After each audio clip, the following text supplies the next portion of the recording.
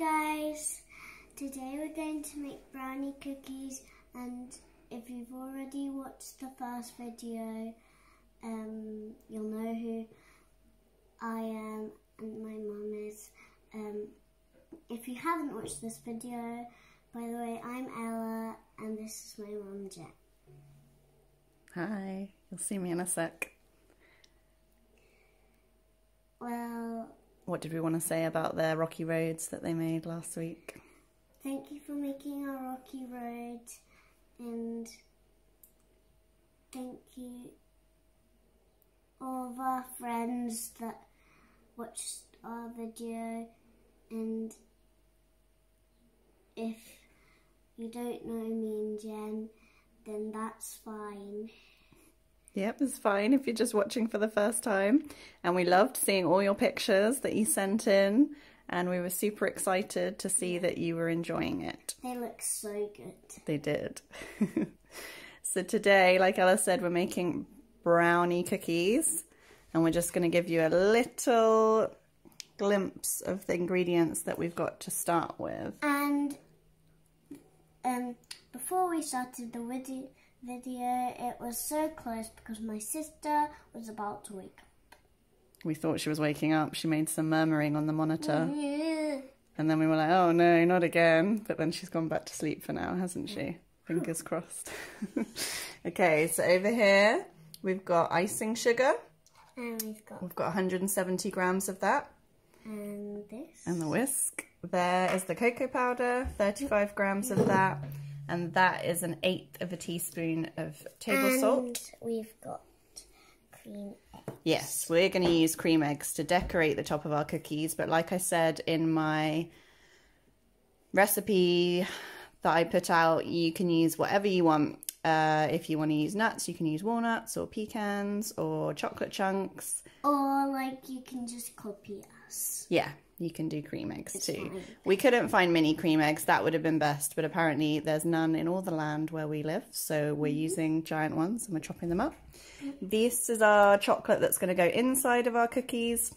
It's 95 grams that I just chopped up. Chocolate chunks, milk and white. And we need half a cup of teaspoon, and we need...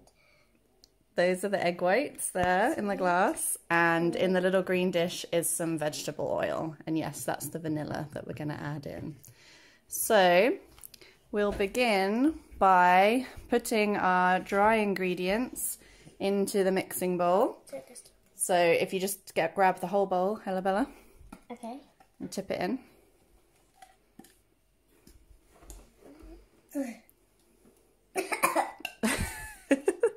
Watch out for the icing sugar coughs, which come when icing sugar goes all over your kitchen. And you might have guessed, but the reason I thought this was a good recipe to pick for this week was because apparently a lot of you still can't get flour. So flourless cookies seemed like a good idea. Plus, there's really not that many ingredients that you need for this. I thought maybe some of you might have these ingredients in your cupboard already, or it wasn't too much to buy if you wanted to whip up some cookies. All right, good job. If you pop the cocoa powder in next. Yep.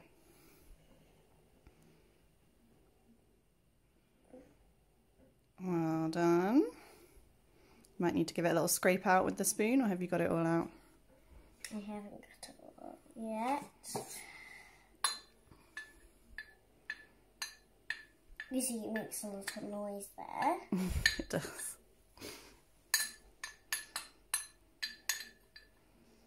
And next we're going to put in the salt.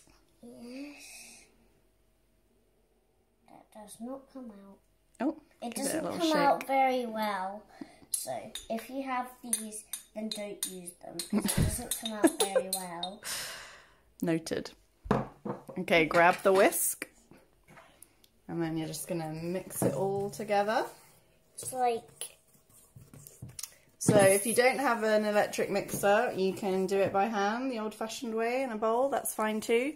But since we've got a KitchenAid, we're going to use that just for easiness. So once it's all expertly mixed together, thank you, Bella.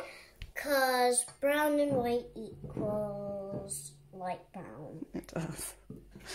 Then we're going to start adding the wet ingredients. So we're going to add the egg whites first in that glass. Good job. What's egg whites? You know, we break the egg in half and there's the yellow bit and the clear bit. Oh, yeah. So the egg whites is just the clear bit. Don't freak out too much if you don't break yours exactly evenly. You might have seen ours were a bit cloudy because I wasn't too successful at separating out the yellow, but it's not a big deal. We're not making meringues. All right, grab the oil in that green bit there. Now you have to pour Tip in that there. in. The egg's a bit drying in there. Yeah, it's fine. It's just soaking into it. That's all right.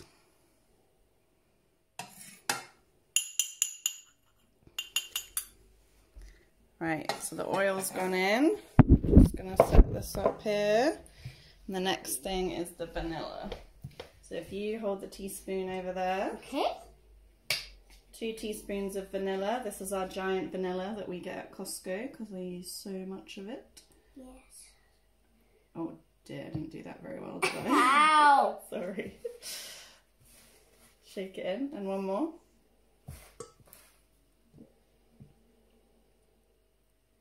Okay. That was a bit too much because you poured some in there. It's alright, you can never have too much vanilla. That's what makes it taste sweet and delicious. So that's all good. So we've added that in, and now we're going to take it over to the mixer and start mixing. So Can I start mixing it? carry it over here. Can I mix it? And then I'll grab the camera so you guys can see. So, for our mixer, all we have to do is go it to like that, then put it to number 1. That's it. So you just want to start off on low. Yeah, it's on number 1. It's all smoky. There's a lot of icing sugar dust coming off of that. Getting on my tongue. Having a little taste of what it's going to be like, and there you can see it's all starting to come together now. It's all very like black, but it's very dark brown. Well, and what it's looking like right now is like brownie mixture, isn't it? Yeah. What do you think of that? Okay, so what I'm going to do is I'm just going to stop it for a second, and I'm just going to scrape down the sides with the spatula, just to make sure. Can you hold the camera for a sec, darling? Make sure you get all of it off this bit. And as well, if you've got icing sugar on the side, just try to brush it off. Or if you want to, dip your finger in it, and then you can just have a taste. Alright. And the most exciting part is licking the spatula. It is, but we have to do that later. That's right. Okay, I'll pop it down. I'm going to give it one last mix on a bit of a higher speed. And then once that's all come together, we're going to use this. We're going to add the chocolate, remember? Yeah, and do I have to use this? Yeah, we'll use that to scoop it onto the tray. Okay. Yeah. Can you scrape all the chocolate in? Yes. Go for it. Okay. Making sure it doesn't pull out. If you've got the chocolate near the edges, just try to be very careful when you're pushing it. That's right. Okay, you want to pop the mixer down? We'll mix and make that sure chocolate. you don't spill some chocolate on the counter because it might still be dirty. But make sure before you're going to watch it, clean your counter. That's right. Okay, you hold that for a sec. In fact, we're going to do our final stir just with our spatula. Stir this chocolate in here. Can I stir it? Sure. You hold the camera. And if you want to, you can just like smush it in.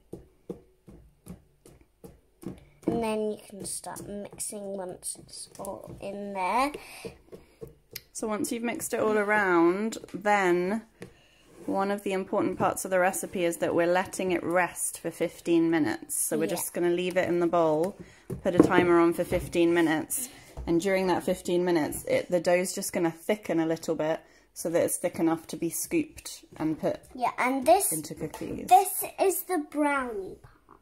Yes, that's right. And then we're going to make the cookies. So if you want to, you can turn off the laptop and watch the rest later if you want to. Well, we're going to turn off now and then we'll be back in just a second once we've rested the dough. And so while we're resting, we're going to just go and chop our cream eggs now so that they're ready for when we're going to bake. See you in a second. And it's very hard to mix, so grown-ups, you can help your kids, but I'm a big girl, so I can mix it. Good job. The most important thing, if grown-ups want you to, if you've got one of these at home on the mixer, just take it off. And if grown-ups want you to click this bit if you're done, kids can just lick it. Yes. I've been licking it right now. As if we couldn't tell from your face. Yeah. And we also came back on just quickly to tell you to preheat your oven at this point. So I've turned the oven on to 180 degrees for the 15 minutes while the dough is resting. The oven will be getting warm so that once your dough's rested, it's ready to put the cookies in. All right, see you in a sec. Yep, bye. Okay, we're back. And as usual, we're joined by Addison, who woke up from her naps. And if you don't know her, that's okay. But she does have really curly hair. She does. All right, Addie, you going to stand up? Can you say hi, people? Hi, people. All right, stand up so everyone can see you. Oh, she wants her socks off. Okay, let's take your socks off. And I'm just going to give you a quick little update on what's been happening while we've been away. We came back to our rested cookie batter to find that actually it was really runny still, and I didn't think that the cookies were going to hold. So what I did was I poured it into an 8x8 pan, like what we made the rocky road with. Yes. And baked that for 10 minutes, and it's still going to be delicious. It's just not cookie shaped. Yeah. But I looked on the recipe, because it was a recipe from a blog that we were following. It shows us that we should have really tested it first, and I did plan to, but I ran out of time. And when I looked in the comments, it turned out a lot of people had runny batter that didn't go into good cookies. And what they said was, the author of the recipe said it was best to leave out the oil, because obviously that was extra liquid. So what we did is we whipped up another quick batch and we just left the oil out. Yeah. And we baked those to test if they worked, and they did work, and they did stay together as cookies. So we're going to show you just now putting the cookie dough onto the tray. And they say in the recipe to use a cookie scoop, which is what I did, but I'll show you in a second the cookies I did with the cookie scoop, and they were pretty giant. So we're just going to use a spoon for this. And Ella's going to spoon it onto the tray while I film. And then, so I'll make a note at the start of the video to tell you to leave the vegetable oil out, okay? Let me grab this. Okay. Oh, no, we can't do it like that, darling. You just, okay, hang on. Why don't you hold it and Mommy will show you how to do the first one. Okay, so I'll hold it. No, the camera, darling. Okay. Okay. So I forgot to tell you that any babies that are watching, Addison, can you say hi, babies? Hi, baby. Good girl. Addie loves babies, doesn't she? But darling, remember you're meant to be showing this so that people can see. And anyone that's that knows Addison, you can say hi back in the message. Okay. Hi. So the cookies will spread quite a lot. Hi, baby. Say hi to the babies in the camera. Hi, baby. Say hi, Archie, if Archie's watching. Alright, so I'm just showing you that there's a tablespoon that I'm using to do the cookies, like that. Okay, you're going to have a go at doing the third one? I'm going to have a go. Okay. So I'm just putting 3 on a sheet for now, just because, yeah, that's right, Addie, that's where it's going to go. Just pop it there, just because, like I said, they do spread quite a bit.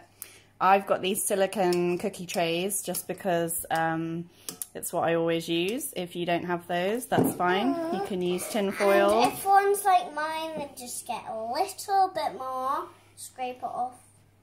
Right, darling, don't scrape it off because you're scraping all of the mix into the bowl, and that's what you need. Okay. Right, Addie, do you want to have some? Do you want to lick the spoon after? Because Ella licked the spatula. Right, you hold that for me, darling. Addie. The camera. Okay. Just hold it there so that people can see. And Addie, look, there's a baby one. There's a baby one. Baby one. Daddy. So we've got the oven on at 180. And we're just going to bake these now for 10 minutes. And then as soon as they... Actually, I'm going to try this for 8 minutes just because they're a little bit smaller than the last cookies. So 8 minutes, and then as soon as they come out, we're going to pop the cream egg chunks on top. Yeah. So I'm going to just stop it there for now. Some teamwork here, licking the bowl. How does it taste, Daddy? Is it good? And you hold the spoon? I'm going to lick the bowl. No, not like that, you're not. Alright, everyone's had some licks. We're just waiting for the cookies to bake. We're back. The cookies have just come out the oven. 8 minutes was good for the smaller size ones. And Ella is just popping our cream egg chunks on now. There we go. You can put them face down if you want, but I'm just putting them face up. Yeah, let's show them a face down one because then they stick together a bit better. Yeah. And the chunks are just going to melt in. And once they've cooled on the pans for about 10 minutes, we're going to transfer them to a cooling rack and then have a taste. These cookies, and we're going to go and try them now. And I know they're going to taste delicious. Bye. Bye.